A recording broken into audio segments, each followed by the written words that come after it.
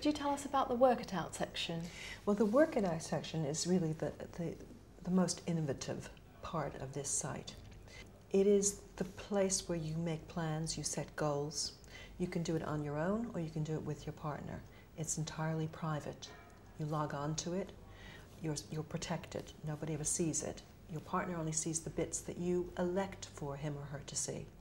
So it's where you make your plans and your goals, and also where you can do some exercises to make changes, to try out changes, and then review the effect of those changes on your relationship.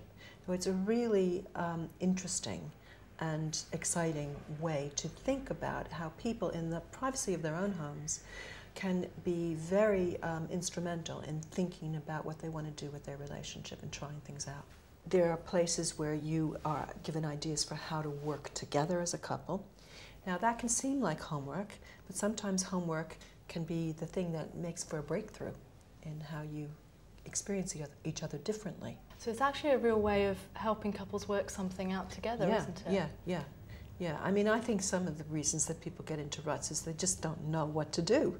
So this is really good information that you can pick from and choose from and guide you to behaving differently together. What evidence do we have that people actually find using the Work It Out section effective for them? When you register on the Work It Out site, there is an evaluation you can go through where you sort of place yourself and where you are in your relationship. You can use that same evaluation later on to check and sort of do an audit of where you are in your relationship afterwards.